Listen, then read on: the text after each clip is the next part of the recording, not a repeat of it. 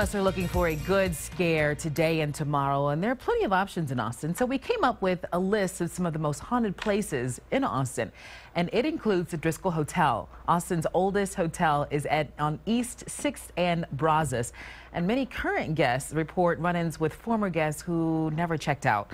It's been voted one of the most haunted hotels in the country. And nearby at the Omni Hotel, legend claims a man named Jack jumped to his death from a balcony several stories high.